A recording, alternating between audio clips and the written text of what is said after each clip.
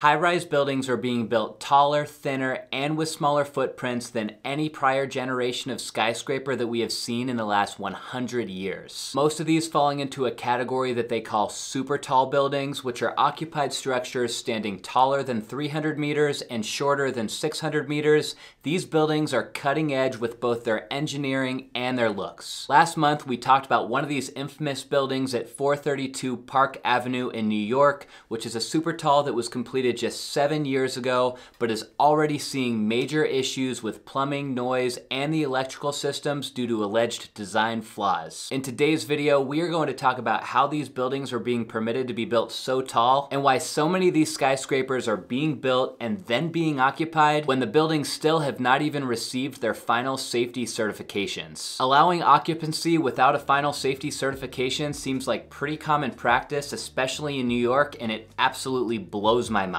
So let's get into it, but before we do, just a quick introduction for anyone who's new to my channel. My name is Scott. I'm a real estate developer myself out of Arizona, so here on my channel we cover all things real estate. Don't forget to click the subscribe button down below if you're not already a subscriber, because I'm posting new videos every week. Throughout the 20th century, there were only 24 total super tall buildings that existed around the world, with most of them being in the United States in New York, Chicago, and Houston. Fast forward to today, and now there are 170 super tall buildings around the world, with 25 of those buildings being in New York alone. I found a pretty nice graphic from this site Visual Capitalist, and it shows some of the most prominent buildings that have gone up in the 21st century, like the Shanghai World Financial Center, the Burj Khalifa, of course, the One World Trade Center, the Shanghai Tower, and the Century Park Tower. You can also see here that the number of skyscrapers completed per year has been going up a lot in the past 20 years, with 26 buildings going up in 2019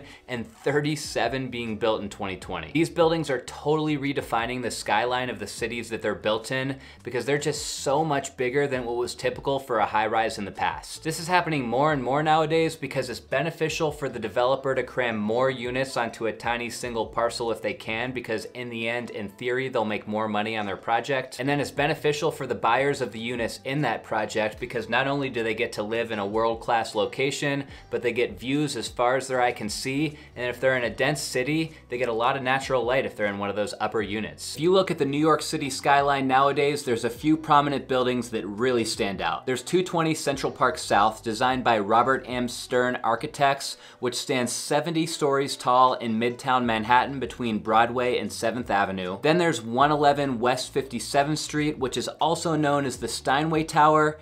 This one sits on the north side of 57th Street on Billionaires Row and stands 84 stories tall. You've got 157, which is 75 stories tall, also in Midtown Manhattan. This one houses the Park Hyatt Hotel on the lower stories of the tower, and above the hotel are about 100 condo units, many of which face Central Park. And of course, there's 432 Park Avenue, which we talked about in a prior video of mine. This is the 96-story skyscraper ridden with controversy that was designed by Raphael Vanoli with an exterior inspired by a trash can. These are just a few of the super talls that were built in recent years, and you can tell that when buildings are built this tall, they really stand out next to their neighbors. Love them or hate them, these buildings are definitely engineering marvels, and it really shows how far we've come as a society since back when we were building pyramids out of rocks. A unique challenge that developers have when they're building a super tall in a city is getting around all of the zoning laws that have existed in that city for a long time. See, for anybody who's not familiar with this process, if you're going to build a building or a structure in any major city, before building that, you're going to need to get approval from the city and sometimes the county to put that building there. The city will already have a bunch of rules outlined for whatever they deem the best use for that land. They're going to restrict you on things like setback, which means how far away your building can be from neighbors or the sidewalk or the street. They're also going to restrict you on things like livable square footage inside and how the building looks from the street. But the last thing the city is going to restrict you on is the building height, which is what the developers are having a hard time with when they're building a super tall structure. One way that developers have been able to build their skyscrapers higher in cities like New York is by inflating their mechanical floors, because by the city's standards,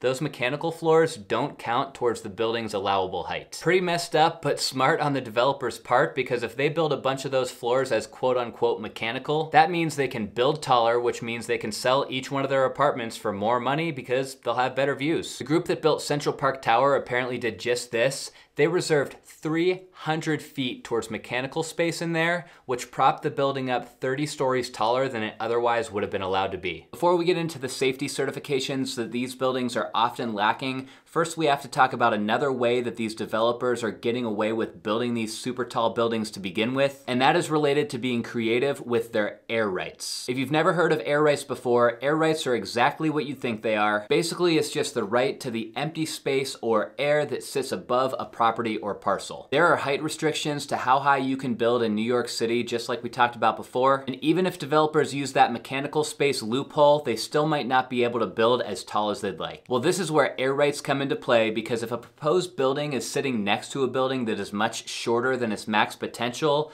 the developer is allowed to buy those air rights from the other building and apply them to his own building. To get creative though, sometimes developers need to acquire vacant parcels of land around their project and the air rights of surrounding buildings, then combine all of those air rights in order to get approval to build their super tall structure. Now that we know that super tall construction has been speeding up fast over the past few decades, and we know that developers have several loopholes to be able to build their buildings taller, it should come as no surprise that many of these buildings are getting finished without final safety certifications. What's crazy to me though is that even without a final safety certification, the developers are still allowed to sell or rent their units, and people are allowed to start moving into the buildings. I don't know about you, but I personally wouldn't want to spend tens of millions or even hundreds of millions of dollars to move into a building that the city technically hasn't deemed safe yet. But there is more to the story, so let's get into that now. First, we need to establish that it is very common for buildings not to get their final safety certification, which means they don't get their final certificate of occupancy. In New York, buildings are granted a temporary certificate of occupancy, also known as a TCO,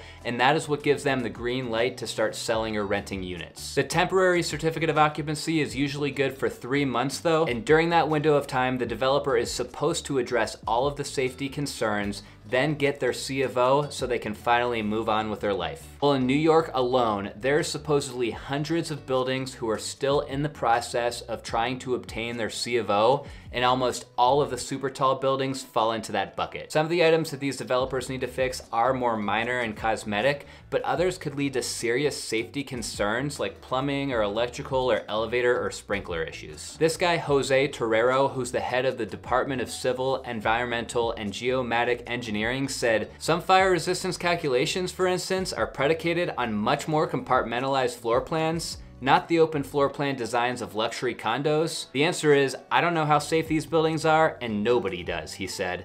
Nobody really knows what they're truly approving. That is really scary to think, but it does make sense because developers are testing new engineering methods as we speak as they try to cram these massive structures onto postage stamp size lots. This is definitely a win-win situation though between the developers and the city, because the developers are building structures that sometimes cost north of $2 billion. Then the city ends up benefiting from massive revenue once these structures are built. The Real Deal reported last month that only 3 of the city's 25 tallest residential towers have completed safety tasks as outlined by the Department of Building. And they also went on to share that the Times found many of these issues are on Billionaires Row buildings, which is called Billionaires Row for a reason. It is considered the height of residential luxury in the city. As a real estate developer myself, I've only done a couple of what I would consider luxury deals, but I did learn a few things from the buyers of those multi-million-dollar homes, and that is that they are very picky and very sophisticated. So it blows my mind that there's billionaires from all over the world who are willing to spend all this money on these apartments in these buildings that don't have their final C of O due to safety concerns. But I guess sometimes when you've got that much money, you're just looking for somewhere to park it. By the sound of things, there are engineers, city planners, and residents who are all starting to bring these issues to light. And as a result, I think that we will see the development of these super tall buildings slow down in the coming years. While it doesn't appear that any of these buildings are at risk of anything super catastrophic like a collapse, it still would be devastating